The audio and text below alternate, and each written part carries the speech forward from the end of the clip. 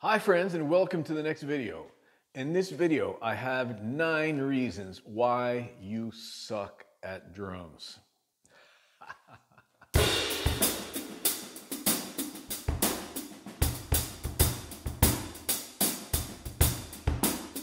Okay, now I know this sounds kind of harsh, but I want to get your attention because there's something very important that we have to talk about in this video.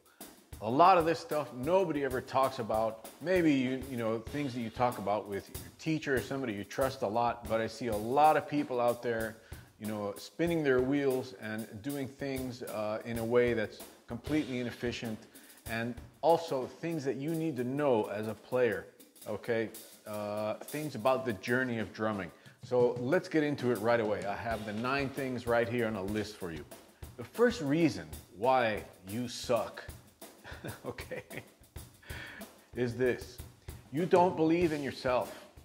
You don't have belief in yourself. Now, what do I mean by that? It's a really deep situation because what happens when you try to pursue a dream, when you have a vision, people aren't going to like that. The world is going to be against you trying to be outstanding in anything. Okay, they want you to conform. They want you to get married and have a job and have a girlfriend or a wife and have a kid and have a car and a house and all that. And if you don't have a house by the time you're 30, you're a complete failure. Okay, now, what does that tell you? Society is going to do everything possible to try to squash your dream. And if you don't believe in yourself at a very deep level, you will succumb to the pressure, okay? Now, the kind of belief in yourself that I mean is one that is seriously deep and profound. Like, you absolutely have to know that you can overcome the challenges of this career, okay? Not only in the career, but in drumming. Drumming is a huge, huge monster of an accomplishment, let's say, okay? If you want to be a great drummer, you have to conquer so many things, not only in your mind, but with your body, as we all know, okay? So a really deep belief in yourself also gives off incredible energy. Now, it gives off a confidence. It makes you confident in ways that people will notice. People will see that if you are really confident, almost arrogant. I don't want to say arrogant, but almost to the point where people can see in your eyes that you don't have any doubt at all. They're going to think twice about telling you something. Nevertheless, there's always going to be somebody, right? But belief in yourself not only gives you the power to endure any kind of situation, it also makes others aware that you are totally committed to what you're going to do. When you have a deep belief in yourself and people can see it coming out of your very body, okay? That's what I mean. All right, the next issue is getting out of your comfort zone. You suck because you can't get out of your comfort zone, all right? Now, what do I mean by this? You think 2 hours a day is going to be enough to practice to be a great drummer? Not even close. Not even close. Now, 2 hours a day is great for someone who already has amassed a huge vocabulary and who's done a lot of things. And you call that maintenance practicing. 2 hours a day, you learning things, But at first, if you want to be a great drummer, you got to put in enormous amounts of hours. And that means getting out of your comfort zone. That means waking up in the morning, getting right on the kit, doing everything you can to get better. Okay, I'm just going to tell you a real quick story here. When I was a student at PIT, we used to do this thing called shock your body practicing. Okay, so basically it was practice, practice, practice until you were basically passing out on the kit. Okay, so you'd be playing and you'd pass out for like 2 or 3 seconds, but your hands keep moving. You fall asleep, and then wake up 3 seconds later and your hands still playing, which was so bizarre.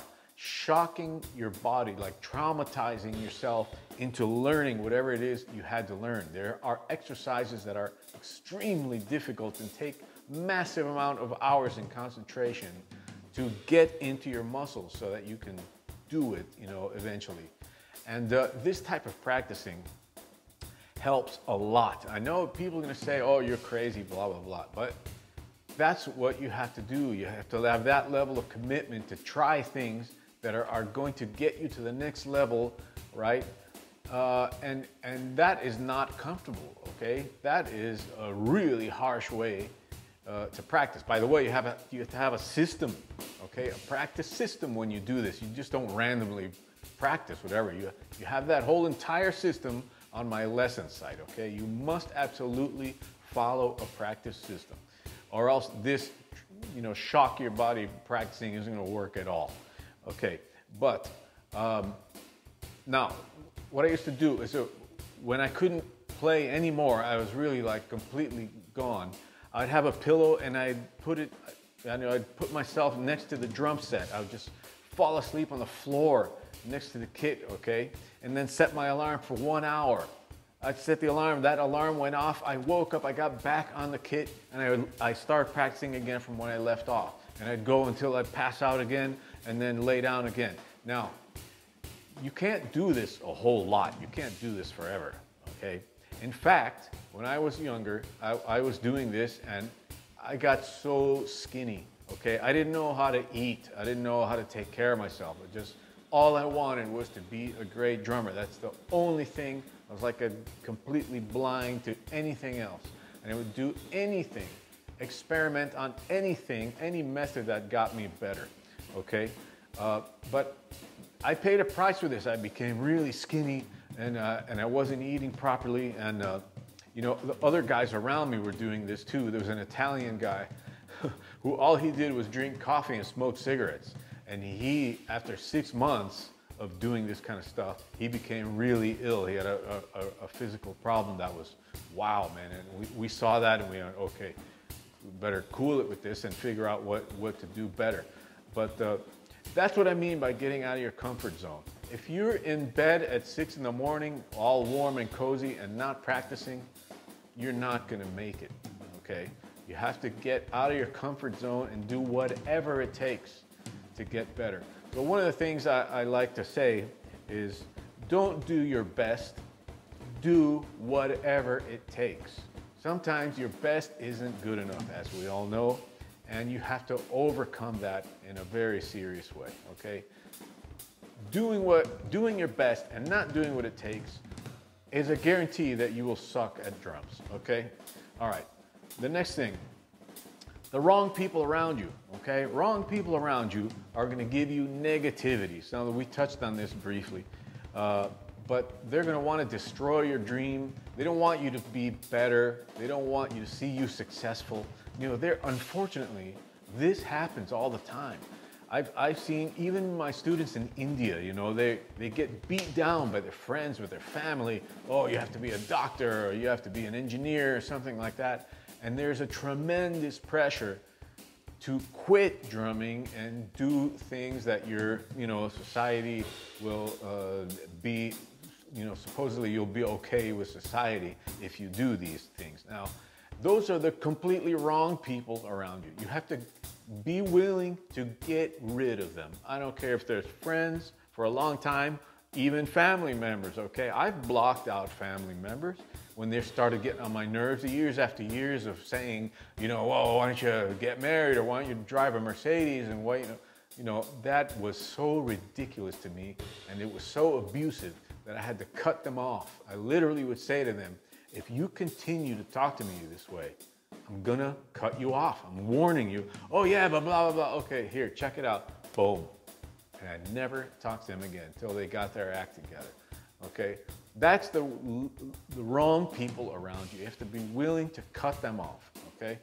The next thing I want to talk about is wrong thinking about music.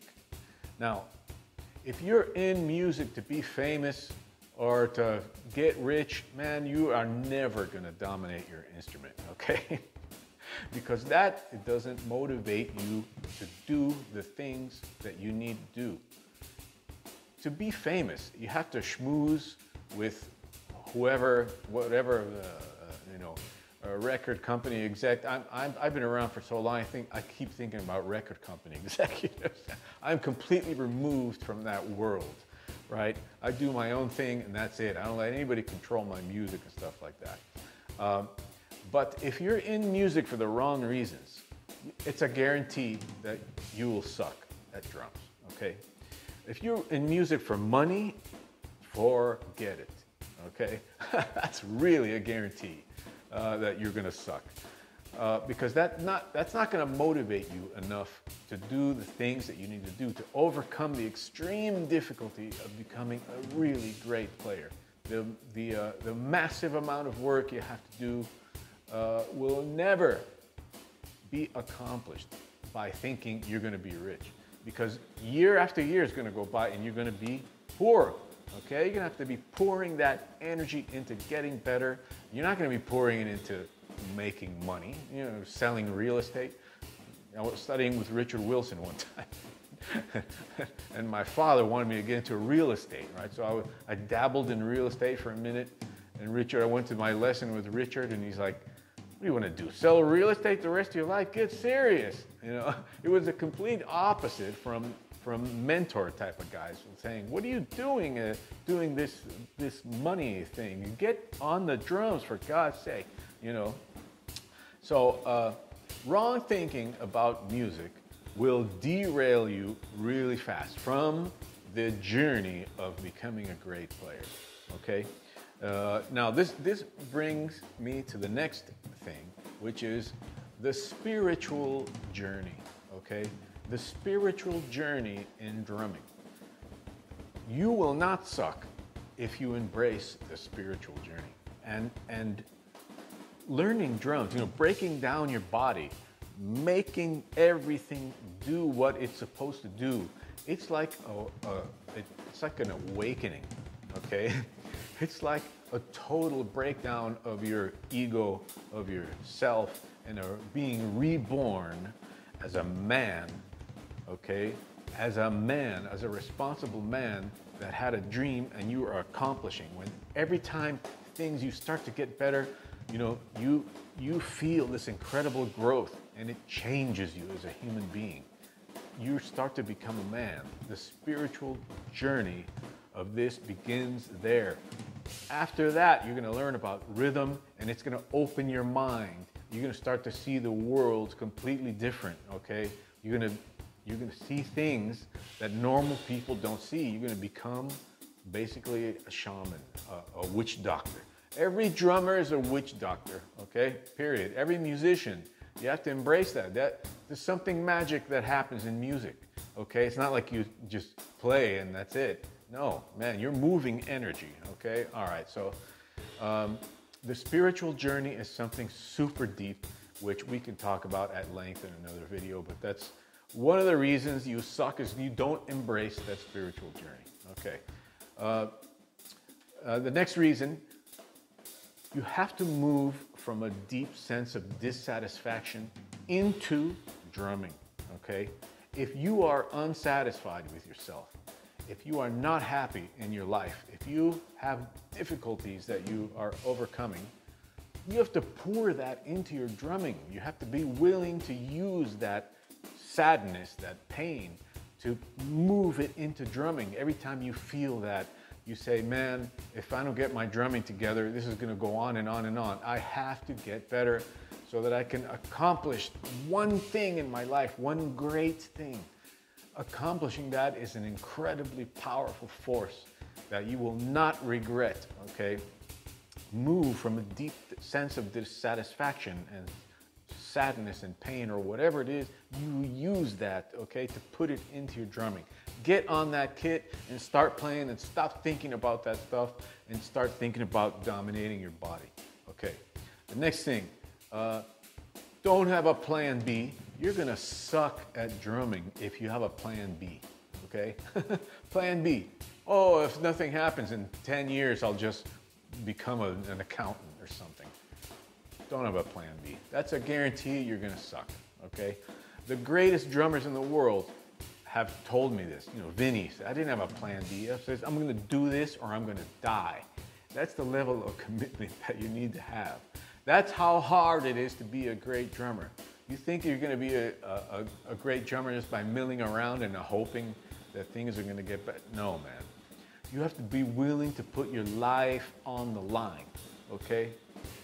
These are things that people told me that I later realized that were the truth. And now nobody talks about it. Everybody wants to be roses and wine and okay, yeah, cool. No, man, you have to commit. You have to put every ounce of energy, every piece of your soul into your music, okay? That's how you become great. All right. The last thing I want to talk about is risk tolerance. You have to get used to taking risks. You have to be a risk monster. In New York, you know, there people say, we don't want to be comfortable. We want to be always on that edge, always on the edge of insecurity, so we can use that energy to move, to get better, to put that into the music and not be comfortable. The minute we're comfortable, the music starts to suffer, okay? That's the level of commitment you have to have. I know it's crazy, but hey, man, you want to be great or you want to be mediocre, okay? Risk tolerance. Risk tolerance you have to develop so that you can endure through all these things, all right? The risk, what's the risk? The risk is your life. If you do drumming, if you do it and you do it and you do it in 10 years and 15 years and nothing happens, and you say, oh, I'm gonna quit drumming. The risk is later, and I've seen this happen many times. Oh, I should have never quit drumming. What an unhappy life I have. Why did I quit drumming? Why? That's the risk, okay? An unhappy life. Because when drumming is in your blood, you're not getting rid of it. It's in your blood for good. You are a lifer, okay? You're not getting out of that. I've seen that happen over and over in many parts of the world. I just got one final story for you. I was in Russia. I've played in Russia many times. I've played all over the world, okay? And there's this old guy came up to me, real old guy, and after the concert, and he's shaking my hand, he's looking at me, he's shaking my hand, he says, never stop playing, never stop playing. I used to be a drummer, and now I'm a rich guy. You know, he's a super rich guy. He had 2 bodyguards behind him. I forgot to tell you, he had these 2 monstrous bodyguards. And he's like, look at me. I have so much money. I have everything. I have to have these 2 guys with me all the time because I don't know if somebody's going to kidnap me or try to, you know, come up to me and ask for money or whatever. I used to be a drummer. I was so happy. Now all I want to do is play drums, and I can't anymore. You know, don't be that guy. I never forgot what he told me, okay? So, really quick, believe in yourself. Get out of your comfort zone. Wrong people around you, wrong thinking about music, the spiritual journey, accept the spiritual journey. Move from deep despair, deep sadness, and deep dissatisfaction into your drumming. Don't have a plan B. And risk tolerance, okay? Develop a big, big risk tolerance. Okay, my friends, that's it for today. I hope you enjoyed this. If you have any questions, please write me. I want to hear your comments, and join the lesson site. If you want to study with me, philmaturano.com, the biggest drum lesson site on the planet, because we've got the right information if you have me on your side. If you want to learn what the pros know, join us on the lesson site, okay? Peace out.